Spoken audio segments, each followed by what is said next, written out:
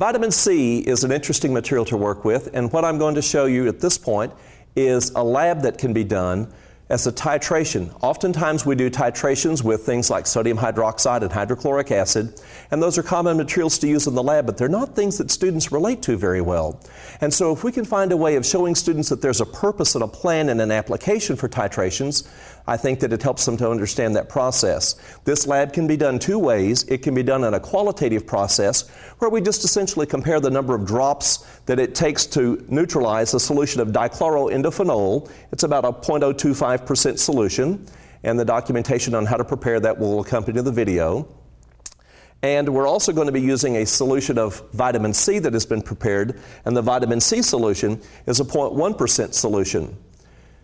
If you want to do this qualitatively, all we're going to do is just count the number of drops of different juices that it takes to change the dichloroindophenol from this dark blue color to a pale amber or a clear color, colorless material.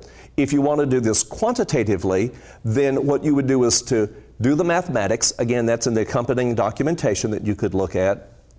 And with that, we would actually count the number of drops of vitamin C that it takes. I'm going to go ahead and cheat just a little bit. I've counted about the number of drops that it's going to take to change the vitamin C solution as a standard, and so we'll run up close to that point so that we can kind of get an idea of what will take place, and then we'll actually mimic the lab by using the fruit juices. So I'm going to start off, and it's going to take somewhere around 30 drops, and so I'll just put these in.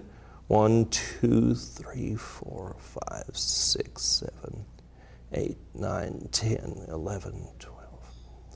14, 15, 16, 17, 18, 19, 20, 21, 22, 23, 24, 25. We'll stop at 25, and we'll give it a stir. Obviously, this is not how you would run the actual lab, but for the sake of time, we'll run this up a little bit. We're stirring, and we're still not to that clear endpoint that we're looking for, so a few more drops.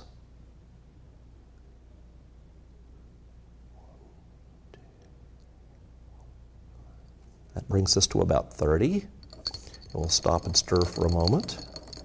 We can see that the solution is getting a bit more clear, but it's not quite where we need it.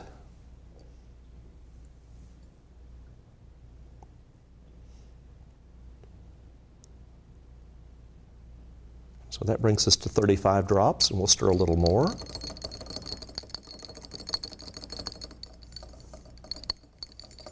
And not quite where we need to be.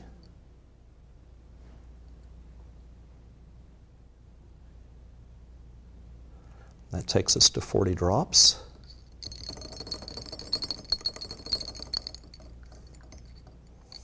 And at 40 drops, we'll call that our end point.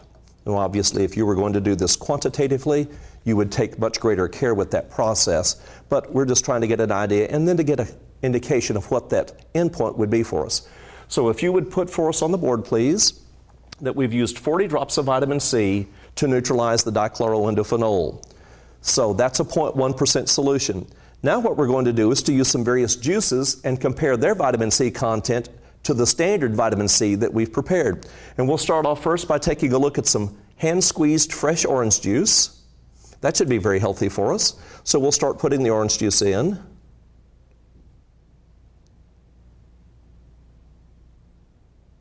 We've got 10 drops there. We'll stop and stir. You would want to understand that it's easiest to use juices that have a fairly light color to them. Tomato juice is difficult to use because it obscures the color change.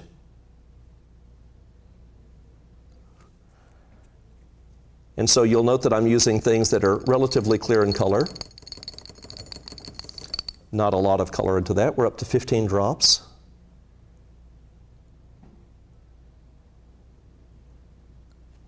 That'll take us to about 20. We're beginning to get kind of an amber color that's looking place in there, or a little bit of a purpley color, and that sometimes is confused as the end point, and it is not. We want to go to this clearish amber color that we've seen already. And we're getting closer. That's 25 drops, I believe, if I'm keeping track.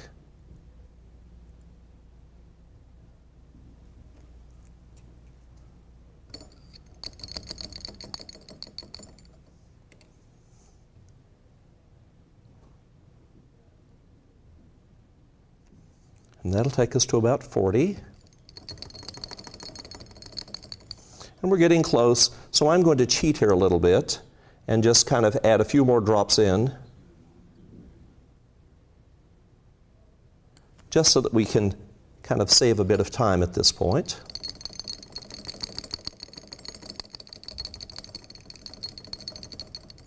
And we're very close to our end point there.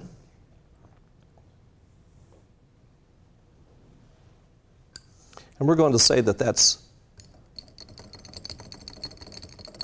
our end point. It doesn't match exactly what we had before because obviously the orange juice has a bit of color to it that the vitamin C didn't. And we're going to call that, Victoria, about 50 drops that it took to match the fresh orange juice. Next, we're going to go to Gatorade. Lemon-lime Gatorade, used by many athletes and others as a fluid supplement replacement. And so certainly lemon-lime Gatorade should be very healthy for us. And let's see where we go with this.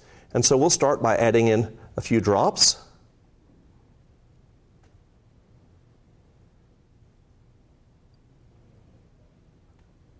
And we've got about 20 drops there. And we'll stop and stir. And a bit of change taking place. We'll add a bit more.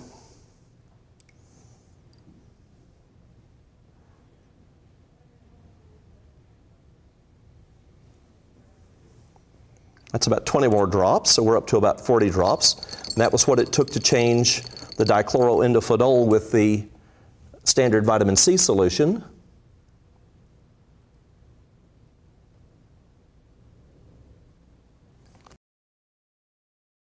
Now we're at the same point as the fresh orange juice, and we're still getting no color change. So I'm going to jump ahead here, and we're just going to put a whole pipette full, which is about 5 milliliters of this in here. And we'll do another one.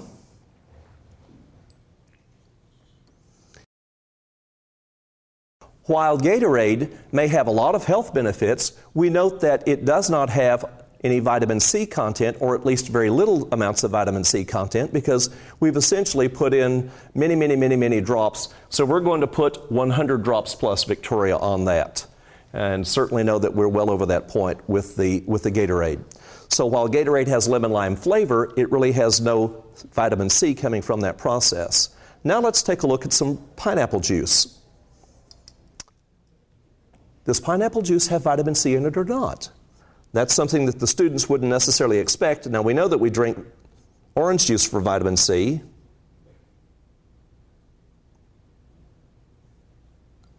So we've put in 10 drops. Let me clean my stirring rod here. We've got a little change.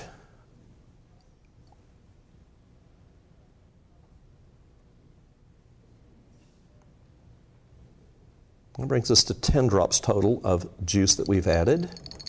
And we're beginning to see some color change at this point, so indicating that there is at least some vitamin C in the pineapple juice. This brings us to 15 drops, and still not to our end point.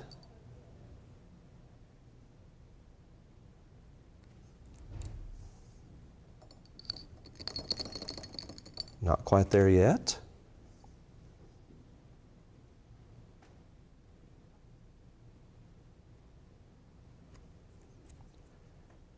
The students don't know what to expect with the pineapple juice. Does it or does it not have vitamin C content in it?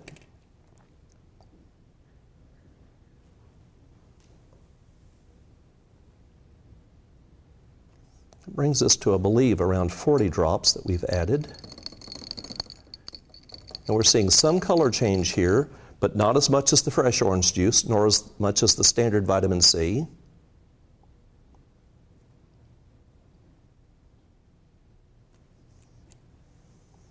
And that would take us to 50 drops, and we're getting fairly close to that end point with the pineapple juice.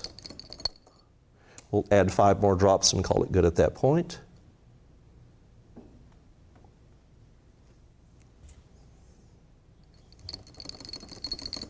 And we've reached our end point there.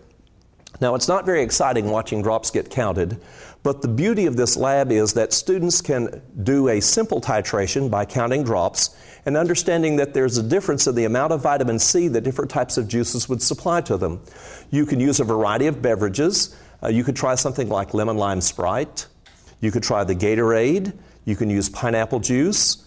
You could use juices like Sunny Delight, or compare different types of juices. You might try apple juice. But as the teacher, I would recommend that you be very careful, because sometimes you will find that the juices have been fortified artificially with vitamin C to add nutritional value to them. So you could buy apple juice, and apples don't have a high vitamin C content, but you will often find that the apple juice has been fortified with the vitamin C. So watch carefully for that process. This is a nice lab. You can use it qualitatively just by counting drops and comparing. So as we see over here on the board that Victoria's done for us, that Gatorade has very little vitamin C content. Then next we would say that pineapple had the next least amount. The fresh orange juice then had the most of the three juices that we compared today in comparison to our vitamin C standard that we worked with. The documentation that accompanies this will show you how you can do the mathematics and actually calculate the actual amount of vitamin C in terms of milligrams per milliliter that would be present in the juices if you require that for your courses. So vitamin C, titration with dichloroindophenol.